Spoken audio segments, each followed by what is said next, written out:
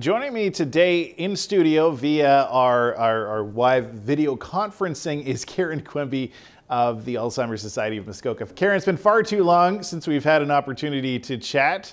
And you know, part of that's because of COVID, but I thought it's a great time. January is Alzheimer's Awareness Month. Really a great time to bring you back on the show and talk to you about the service, the valid and very important service that you're providing in our community. Karen, first of all, just tell me about, the importance of Alzheimer's Awareness Month and how that plays a role in what your organization does. Well, thanks so much for having me come on. I always love coming and speaking with you guys. Alzheimer Awareness Month is really important to us because there's really a large stigma associated with Alzheimer's disease and other dementias. People are really reluctant to share their stories. They're reluctant to come out and talk about it. And so this is an opportunity to, again, raise awareness, share stories. In fact, this month we're doing a four-part series across Ontario highlighting a family going through the disease. And I think it really highlights from a bird's eye view, not only what the caregivers go through, but the person with dementia goes through and how it can affect their memory and their thinking and their day-to-day activities and what that impact is like for caregivers. And I think it just helps people have a better understanding of how to step up and support, especially in the early stages when you don't always realize that the person's experiencing some of those challenges. So I think stories really help people connect. And, Karen, it's interesting because, COVID-19 has played a role in sort of negatively impacting a lot of mental health issues, but, I think we kind of overlook some of these things like Alzheimer's where, people who have Alzheimer's, they rely on these connections and they're not able to get them as much now. What is the Alzheimer Society of Muskoka doing to kind of help with those types of issues and making sure that your clients are kind of getting the stimulation that they need?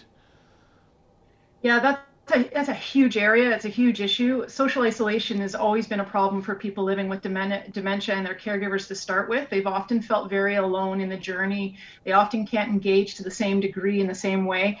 And so when COVID hit, it certainly disrupted us as well in terms of we really had to quickly figure out how we were going to continue with our programs and services in a different kind of way. And so fortunately, a lot of the counseling that we do was still able to be done through OTN or through Zoom and also through telephone counseling.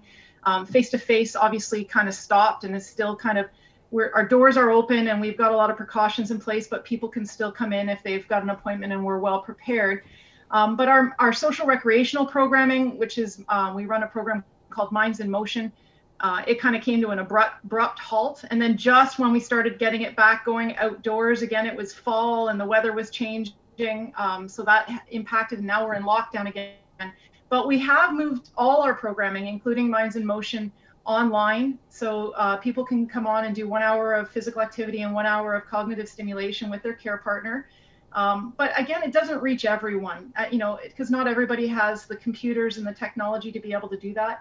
Our drop-in program we run online weekly. We do an exercise program separate. We've instituted a new art program to keep people online through Zoom. But one of the other things for people who didn't have online and who don't have online, we've been distributing activity kits to the caregivers and the persons with dementia so that they can keep the person engaged. And we delivered those not only to caregivers that weren't connected, but also into the long-term care homes, because we certainly recognize that activity staff are getting redeployed into other areas and weren't able to work the same way. We also got some grant money to do that through the United Way, and the town of Bracebridge was great. They gave us some grant money. We purchased a bunch of robotic animals, and we've been certainly distributing the robotic animals into the community as well as into the long-term care facilities. We got our handy-dandy volunteers to get really busy and start putting together more twiddle muffs, more activity boards. And we actually also had the volunteers put together these really great tote bags to give out to the long-term care homes so that they could put their scrubs in to keep people safe, so they didn't have to handle their scrubs too often.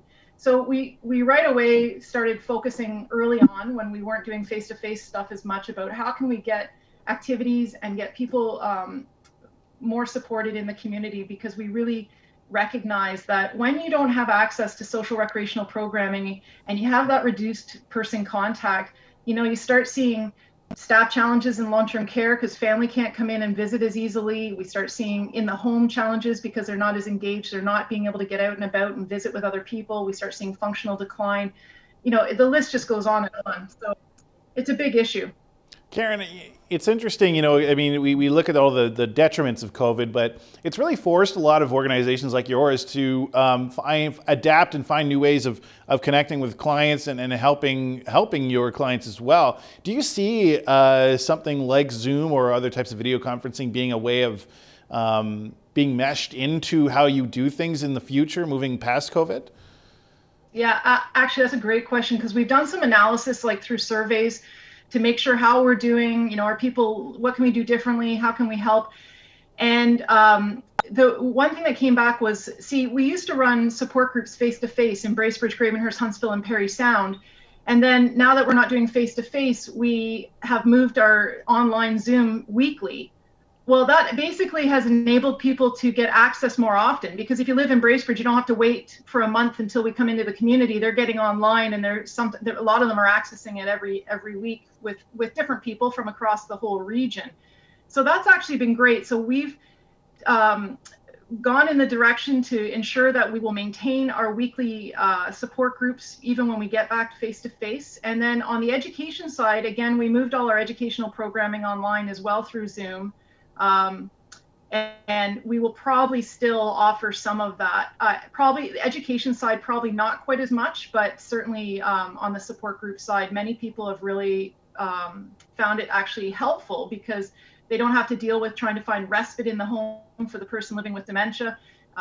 They can, log on, and they don't have to worry about the person. They don't have to travel. Then the winter weather isn't an issue. So all those other barriers that were kind of restricting people to sometimes have access or made it more difficult is making it easier. But with that being said, there's still a large number of our clients that we serve that just still aren't able to access the same level of support that they were receiving before. So Karen, the obvious most important factor here is the funding. And I mean, this has obviously been a difficult time for any organization to try to fundraise, but I'm sure you guys are trying to come up with creative ways of doing that. How can people, if they want to support the Alzheimer's Society of Muskoka, not just in January, but all year round, how can they find ways of supporting you guys? Well, the support has been astounding. We always, especially through our community grants that we've had access to because of COVID, but those general donations are so important to us. And the best way they can do that is you can either phone our office if they like it that way, mail us a check. They can go online and get a digital receipt through our website. It's www.alzheimermuskoka.ca. They can link in, I think, from our Facebook page. So any of those ways are fantastic. And we've had amazing support because once we started delivering those robotic animals, for example, and people were receiving them, they often were donating back the cost of they're quite expensive, but people heard about it and said, yeah, I want to sponsor a pet and donate it. So we've had some great support, but we as we move forward and try to increase our services as we get out of COVID and try to maintain all those online services, in addition to what we were doing before, requires more additional financial support to do that so that we have the resources. So we're very grateful for any support we receive from the community to help us maintain our programs and services and expand them into the community.